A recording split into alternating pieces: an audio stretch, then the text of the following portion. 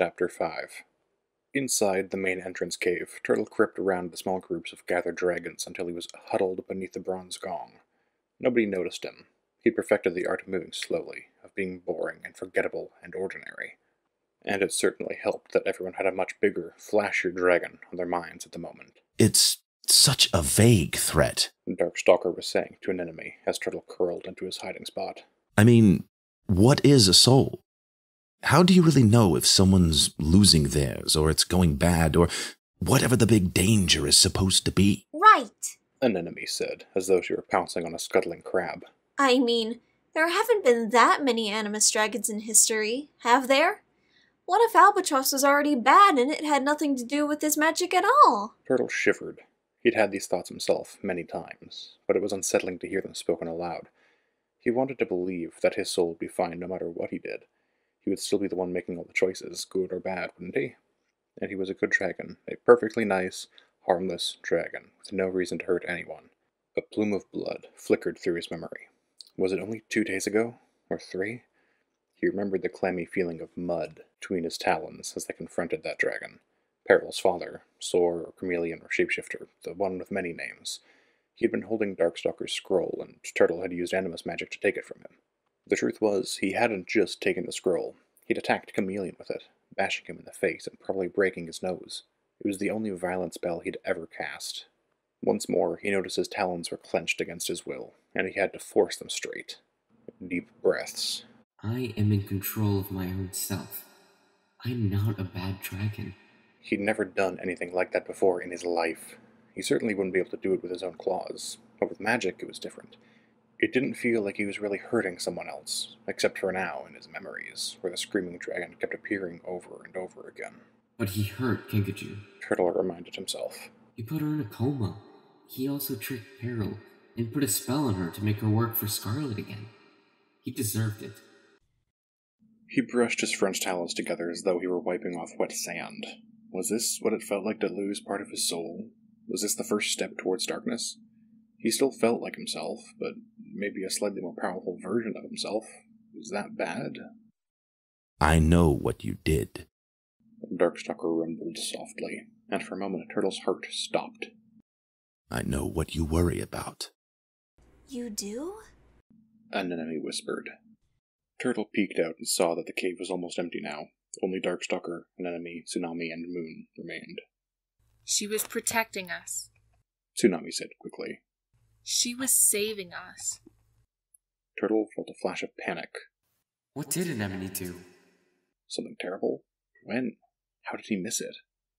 I agree, said Darkstalker.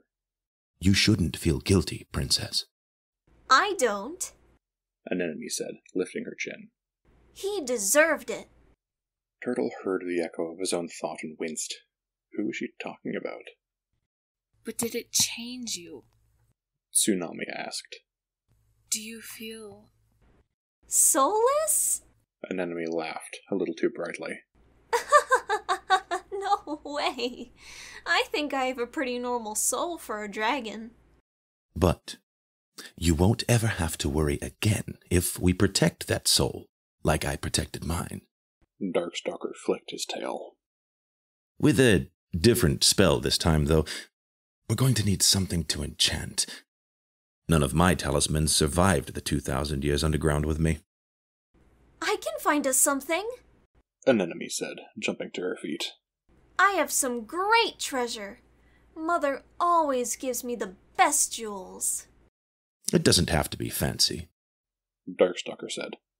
It just has to be sturdy, so our souls will be safe. Forever.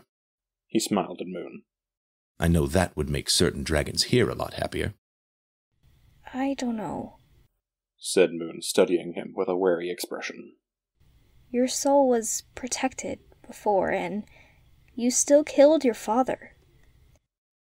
Oh, by all the moons! Darkstalker said crossly. He reared up, filling the cavern with his giant wings. Listen, Arctic was about to betray the whole tribe.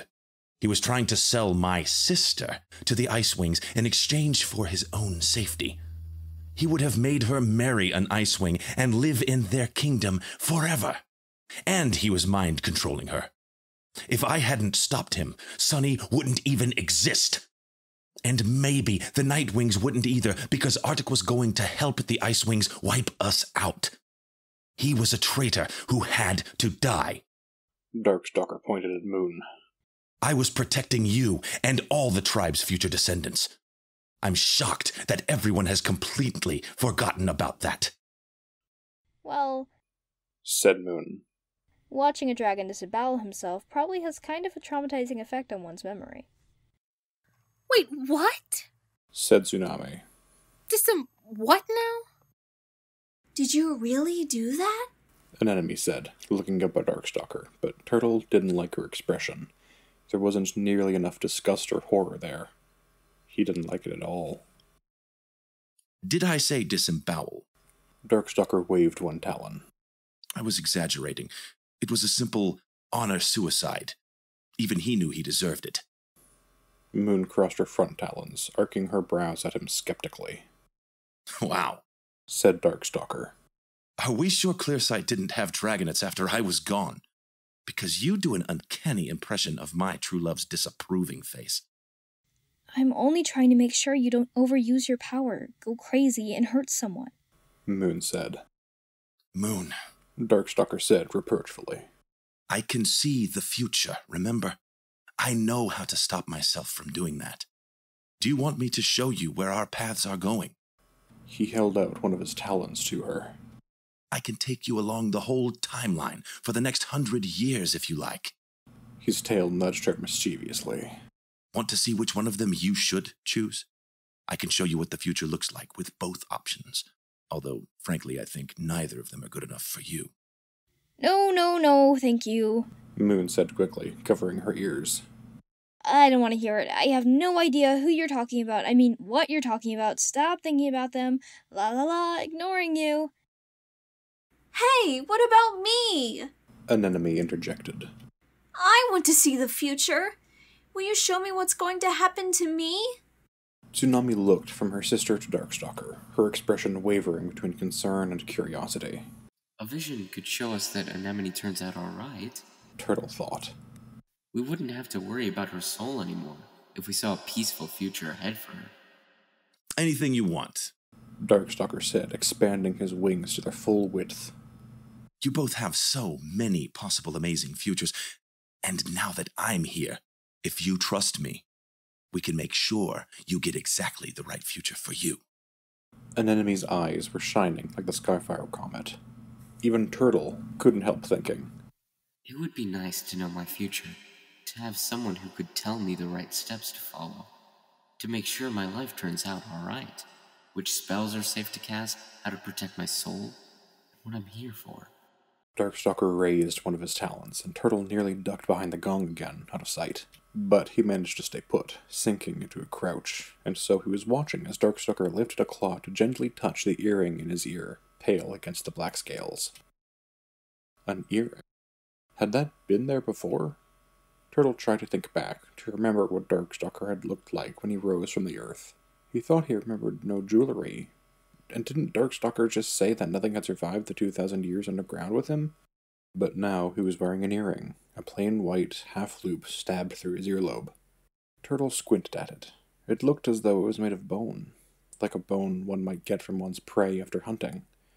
Could Darkstalker have made the bone earring and enchanted it today while Turtle was flying to Jade Mountain to warn the school? And, more important, if it was animus-touched, what was the spell? A short while later, Tsunami and Moon went off to separate parts of the school. Turtle crouched in the shadows, watching them leave. He felt like stalagmites were growing through his talons, pinning him to the floor. He didn't want to be left alone here, the only one keeping an eye on Darkstalker. Who would ever think that was a good idea? He couldn't be trusted to do anything right. Maybe I need to enchant someone else to be hidden with me. Someone who could be a better observer, a better spy, a real hero. He thought about that while an enemy brought Darkstalker several pieces of treasure from her travel chest. Turtle remembered that chest because he'd had to help carry it here from the Kingdom of the Sea, and it was ridiculously heavy. Now, seeing the ropes of pearls, bulky silver necklaces, and sapphire-laden tiaras she laid on the cave floor, Turtle could understand why. although he still wasn't entirely clear on why she needed any of this for history lessons and math classes. Together, Darkstalker and Anemone picked through the jewels, discussing the merits of each. It was difficult to find anything that fit Darkstalker's enormous size, but they eventually settled on a piece that was supposed to be a metal breastplate for Anemone, fitting around her entire chest to protect her from attacks. It clicked neatly around one of Darkstalker's wrists. Mother's always giving me ridiculous things like that. Anemone said. As if I need armor to protect me when I have magic like ours. She has no idea what it's like to be an animus, Darkstalker said sympathetically. He passed Anemone a necklace. Maybe this one for you. I think you'd be happy wearing it all the time. Oh, sure, said Anemone, taking the heavy silver band in her talons. I mean, I never liked it before, but if you think it would work, then I like it too. It's up to you, said Darkstalker. It should be something you love. I love this, Anemone said emphatically. She snapped it around her neck with a sound like eggs cracking. Turtle's stomach twisted as though it were full of rotten shrimp. Now the enchantment, Darkstalker said. He touched his wristband with one claw, gazing thoughtfully up at the vines draped between the stalactites. In a slightly deeper voice, he intoned, I enchant this bracelet to protect my soul from the effects of animus magic, forever. There was a pause. Is that it? Anemone asked. Seriously? It's that simple? Surely not. Thought Turtle. It can't be. I don't know. Darkstalker twitched his wings back and held out his arm to study the bracelet.